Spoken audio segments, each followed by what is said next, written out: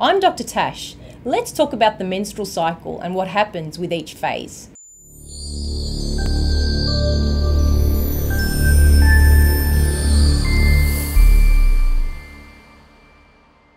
The menstrual cycle occurs for one reason only, and that's for pregnancy to occur.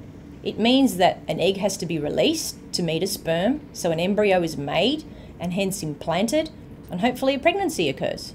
When we talk about a menstrual cycle, we talk about the length or the time between day 1 of bleeding to the day just before the next bleed. We call that a cycle. Now, typically, only about 15% of women have an average 28-day cycle. Many women can have a 21-day cycle or an up to 35-day cycle. If your cycle is shorter than 21 days or longer than 35 days, you should probably be speaking to your doctor. However, if you have a cycle that's anywhere between that range, this is generally what happens during that cycle. When we're talking about the menstrual cycle, it's important to realize that the ovary speaks to the lining of the uterus, the endometrium. Here you've got a model of a uterus and an ovary. At the level of the ovary, there are 3 phases. The first phase is what we call the follicular phase, when follicles develop.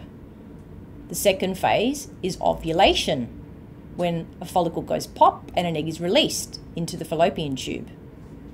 The third phase is called the corpus luteal phase, or the luteal phase, where a very important organ called the corpus luteum is made to pump out lots of hormones that actually support a pregnancy.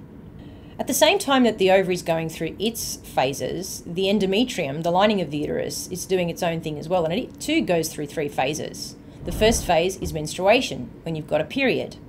The second phase is what we call the proliferative phase, when there is the growth of the lining of the uterus. And then there is the secretory phase, which is when there's active activity to help that lining become very receptive to a pregnancy. Knowing the menstrual cycle and the phases that are involved means that you'll have a lot more knowledge and hence power to fall pregnant. You'll be able to actually have sex at the right time to maximize your chances of falling pregnant.